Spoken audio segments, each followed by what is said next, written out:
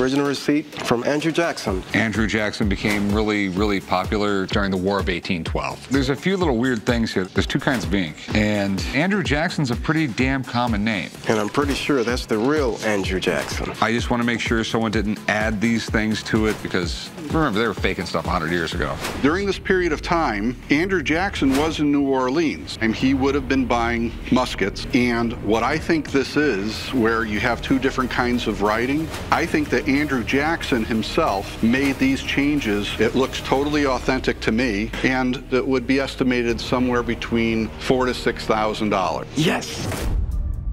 I'll give you $2,500. I can go to the Smithsonian and get... No, they take donations. They don't pay cash. At least $3,000. I'll meet you in the middle at $2,750. Oh, man. I ain't gonna find it nowhere I'll go else. $2,800. Hell no. All right, I'll tell you what. I'll give you $2,900. Quit bending, Rick. I'll take it. $2,900. All right.